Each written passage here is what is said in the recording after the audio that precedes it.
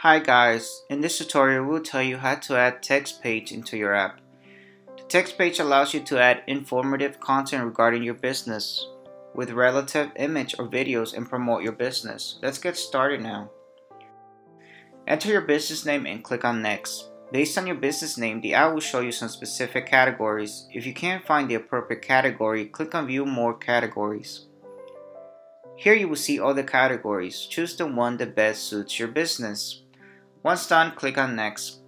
Now select an app design as per your choice and click on next. Now let's add the page. Click on view all here and search text. Click on the page to add it. Here's your text page name. If you want, you can change it as per your needs. From here you can change the page icon. If you want, you can select solid outline icon or image from our library or upload your own custom icon image from this section. Now let's move to content section. Enter your content title in the heading field. From here you can add YouTube or Vimeo URL to your text. All you need to do is simply copy and paste the URL in this field. If you want to add your own images or videos, click on Add Image Video button and an image upload field will open. Click on it to add the image or video.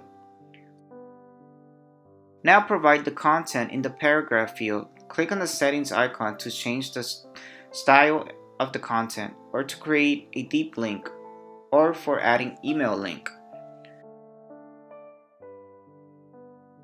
Tick mark this checkbox if you want to enable sharing of your text. Tick mark this checkbox if you want to display listings in reverse order. Click on Add More button. From here you can delete. Now let's move to page style and color scheme. From here you can change the page background. If you want, you can select a background image from our library or choose from our solid colors or upload your own custom background image.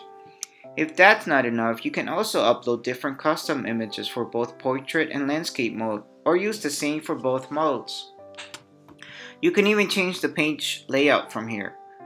Next comes Advanced Elements customization. From here you can change page elements, color, font style, font size, and indent. Once you are done, click on Save and Continue to finish creating your app. That's all for now. Thank you for watching.